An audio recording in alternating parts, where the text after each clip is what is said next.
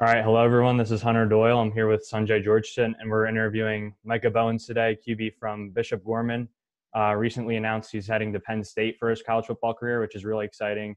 29-8 TDI&T ratio last year, state champion at Bishop Gorman. Kind of just staple of Bishop Gorman's legacy, I guess you could say. I mean, pretty dominant college career, and on the ESPN 300 list. We're really impressed with you, man. We love watching your film. So thank you so much for this opportunity. We really appreciate you. We know you're a busy guy, so we appreciate your time. So just like tell us how you're doing right now, man, and how quarantine's been going for you. Oh yeah, well, appreciate you guys having me on. Yeah, quarantine's been, haven't really been much going on. Just trying to stay consistent on my workouts, making sure I'm eating right, so that whenever I get the call that it's time to go up to Penn State, I'm ready. Yeah, definitely, man. I mean, it's definitely been tough for everyone. I know, like all the free agents and draft players who have been getting drafted, and especially the college players with the spring games. I mean, it's been tough. So we're praying for all you guys. We know this is a big part of the off season. So we're just gonna keep you guys in prayer. So moving on, just kind of tell us about yourself and your journey and how you got into football as a kid.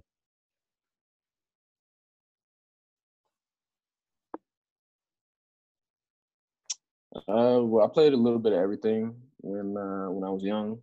I started off in soccer, and then I didn't start playing football until I was like 9. And then, once I started playing that, I fell in love with it.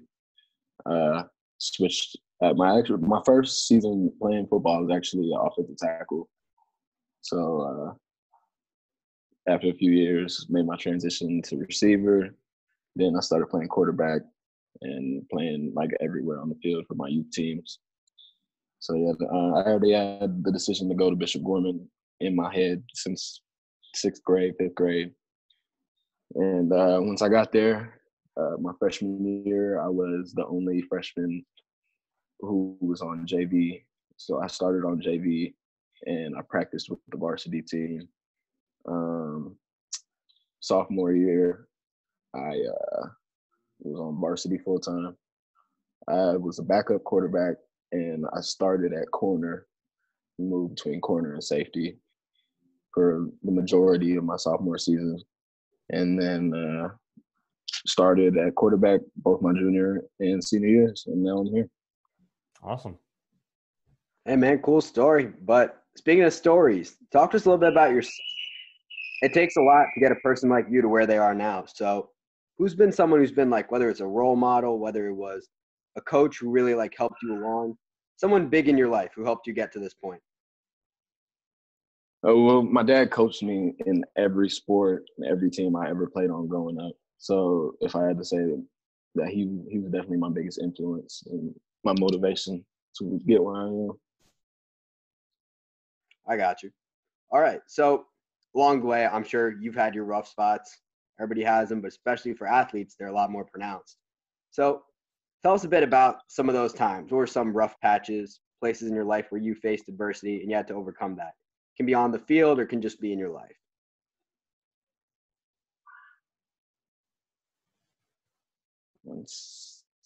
Can you guys hear me? Yeah, you're good. Hear you? Okay, it's moving a little slow. But yeah, if I had to pick one moment that was probably the worst out of my entire career, it would be my last state championship, which we did not win. We lost. I think we lost by like a touchdown. We lost in overtime. We lost by a touchdown in overtime. So yeah, that was definitely hard, especially coming from the school that I came from, where it's expected that you win. Because I don't know if you guys know, but the streak of teams in Nevada that we have lost to, we haven't lost to a Nevada team, and I think it was 12, 13 years. No, it was 11. It was 11 years. We hadn't lost to a Nevada team. So that state championship was our first loss to a Nevada team in a long time. So, that was hard for me and my teammates. But, I think it definitely has motivated all my old teammates and all my old coaches. I'm excited to see what they do this next year and see how my old teammates do coming up this next year. Yeah, definitely, man. You just kind of touched on Bishop Gorman a little bit. You guys kind of had a dynasty there for a little while. I mean, we saw Tate Martell was on that Netflix show QB1. DeMarco Murray went there, Ronnie Stanley. So how have you guys kind of built that dynasty over time and just kind of like consistently dominated in Nevada and against, like, I know you guys have played a lot of teams outside of Nevada that are really good too. Yeah, no, I think it was just building on top of hard work on top of hard work. You know, the coaches there, the staff, not even just the football program, the whole school, everything it felt like a college to me. You know, it felt like everybody there understood why we came to work every day and the things that we were trying to accomplish. And, you know, as a team, we welded together perfectly. And, you know, the coaches, super great influences, all great coaches. You know, it was a standard that we held high at the school, and that they're going to continue to hold high. Definitely, man. And so you had, I mean, I'm sure a lot of you and your teammates have had a lot of big offers. So you had multiple Power 5 offers. And I mean, I know just for me and Sanjay, like, college decision process is tough no matter whether you're a student athlete or not. So just kind of walk us through like your decision process and what kind of led you to Penn State.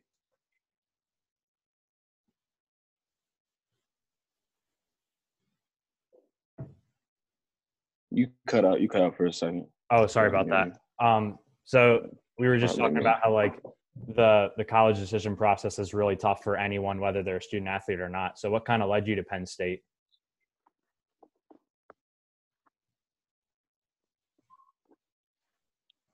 You know, when I committed, I wasn't planning on committing that early.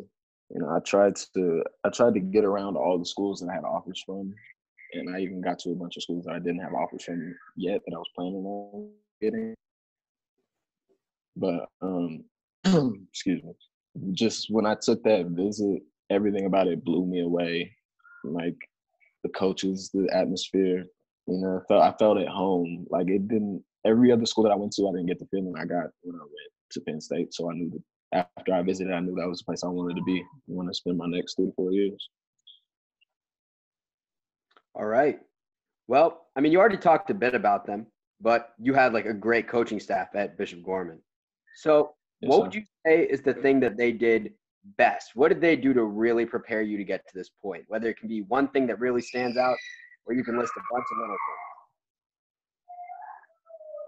I think what stood out the most is them preparing us not just for football, but being successful in our later lives, and you know, making good decisions and making sure that we put ourselves in the best positions possible to, you know, provide for our families and you know, just have a good life. I think they definitely prepared us not only on the field but outside of the field. I love to hear that.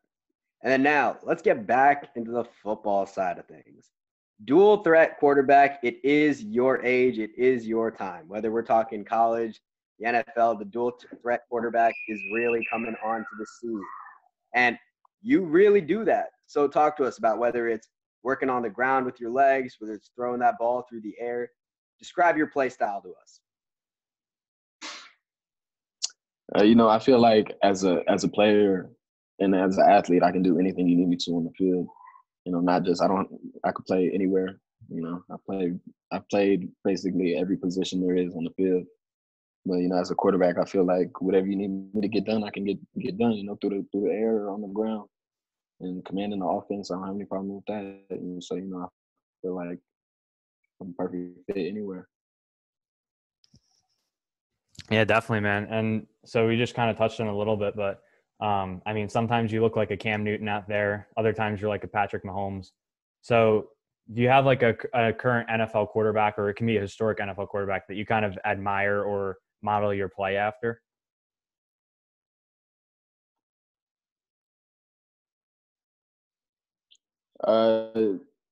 I wouldn't say I model my play after, but you know, my favorite quarterbacks would be probably be Lamar Jackson or probably Deshaun Watson.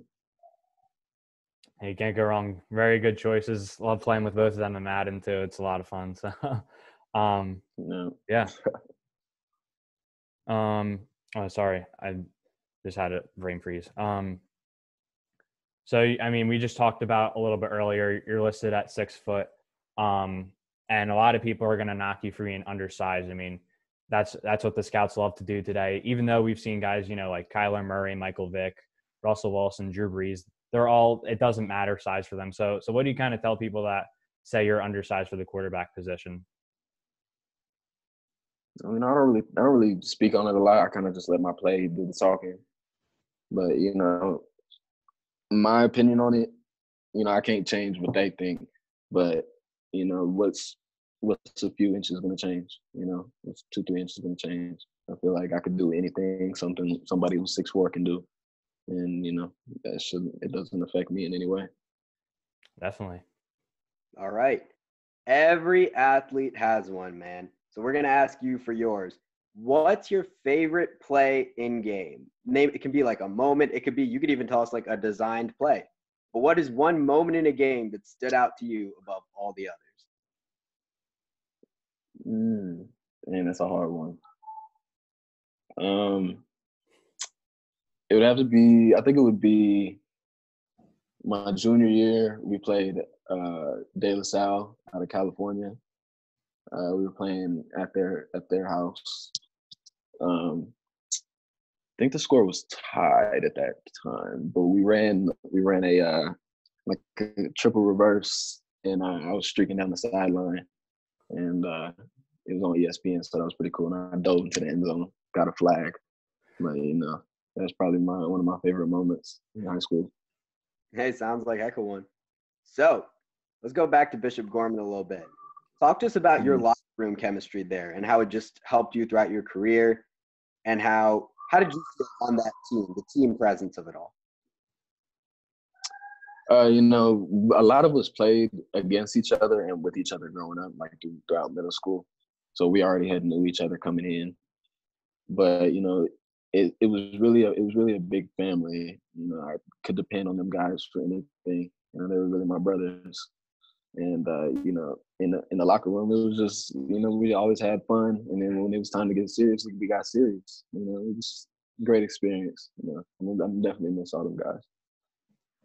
Yeah, definitely, man. And so your coaches have complimented you on your personality and just like being well respected amongst your peers and being a leader. So kind of talk to us a little bit about like how important it was to you to be a leader and just kind of hold a standard for all the guys and hold everyone accountable. Yeah, as a quarterback, one of the first things you got to do is earn the respect of the team. And, a lot of people do that through their play. But, a lot of them guys I knew for a long time. And, we already had tight bonds. So I think once we got our feet wet, like once it was really our team, I think they really expected me and expected the most from me and expected me to lead them out onto the field. And, I thank them for that. I wouldn't have been able to do what I did without them. Yeah, for sure, man. And you touched on this a little bit earlier, that loss against Liberty, I believe, in the state title game. I mean, that's a heartbreaking way to go out.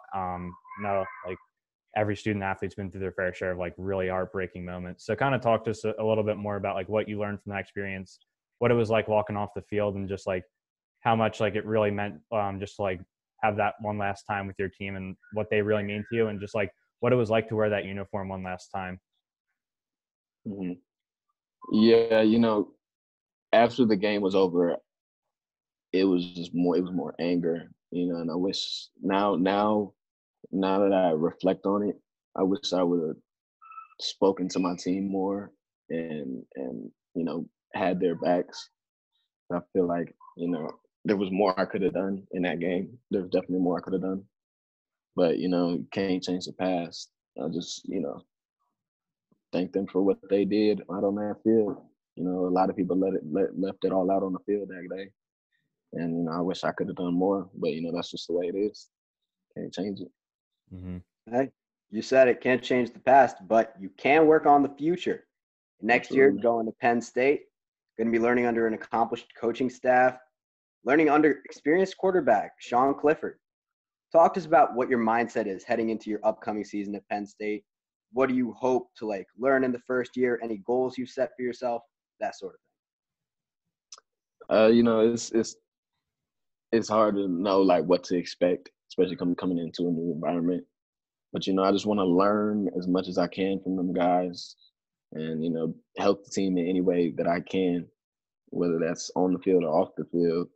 I just want to be, make sure that I'm 100% prepared in any way. Like got to learn the playbook. I've already started learning that. But I got to master it before I really can do anything out there. So, I'm just waiting my turn. Just trying to do everything I can right now to prepare myself. I got you. All right. So, what do you feel is the biggest part of your game which you could improve going into this next season? Improve would probably be before the snap momentum. Just being quicker in my decisions, my pre-snap reads, and realizing what the defense is doing before the play starts. Hey, smart answer. That's like one of the minor details a lot of QBs don't talk about, but you really got to be able to do those quick snap reads when that ball goes. Got to see where the defense going, what the cover is, all of that. Good answer, bro. Yep. All right. Next, quarantine, crazy times right now. How do you stay in shape when literally everyone's almost trying to stay inside? Well, I got it kind of easy. We have a treadmill in the house, and I got a couple weight sets that I can use. But Penn State coaches have sent me some workouts that I could do, and I've had to modify a few of them because I don't have all the weights that I need. But I've been doing what I can. All right, definitely, man. All right, we're gonna move on to the get to know you questions. We're gonna put aside the football aspect for a little bit and just wrap up with these. So I heard, is it true that you enjoy bowling? Yeah. Yeah. Okay. Yeah, that's one of the main things I miss right now. Definitely. So we got to know, what's the best game you've bowled, man? Ooh, I think my highest game was like a 172, something around there. Okay, I respect it. I'm not very good, so I mean, I don't think I could reach anything close to 100 probably. So I gotta respect. And so you come from a little bit of a warmer environment out there in Nevada, and now you're heading to the East Coast, up to Happy Valley. I mean, we're from Philly. It's a little bit colder up here. So have you kind of been stocking up with winter clothes, and do you think you're ready to handle the cold? Yeah, I've been stocking up a little bit. I got me a few winter coats, but I think it's just once I get used to it, I'll be fine. Like it won't bother me too much. Like the first few days, it's gonna be a little rough. I can't lie, but once I get used to it, I'll be all right. Yeah, definitely. I mean, we're both from Philly, and I went out to Chicago for my freshman year this year, and it was a whole new world. So I wish you the best, man. Mm-hmm. All right. Dude, favorite song right now. Let's hear it. Oh, favorite song? I got a crazy playlist. I got like something like 2,000 songs on my playlist. So, it's hard for me. It's hard for me to pick one. Something by NBA YoungBoy for sure. Okay. Yeah, respectable. All right. While we're sticking with the favorites, you got a favorite video game, and if it's a sports video game, you got a favorite team/player you would like to play on there. Well, I really only play like 2 games. I've been playing Call of Duty a lot, and I play 2K too. I play a little bit of Madden, but I don't play much. I play more 2K than I play Madden. But all right, no, so 2K I don't really play. I play my player, so I got my own person. I don't really pick a team. All right, okay. I've never really been someone to pick teams. I'm more like players than I like teams. Yeah, I got you. My player is one of the best game modes. You can't go wrong with that. And I mean, I know Call of Duty's been pretty hype since quarantine's been going on. So thank you so much for your time, man. I mean, we really love talking to you. We're excited for next year and the next few years beyond, and hopefully the NFL draft too. I mean, we think you have a bright future, and we're excited to see where you go, and we love your mindset too. So thank you so much for talking with us. Is there anything you want to say before we sign off? No. See you soon. Happy Valley. And shout out to these guys. They got me on here doing this interview. Appreciate you guys having me on. And good luck to both of y'all. Yeah, thank you, man. We'll see you. All right, see you, man.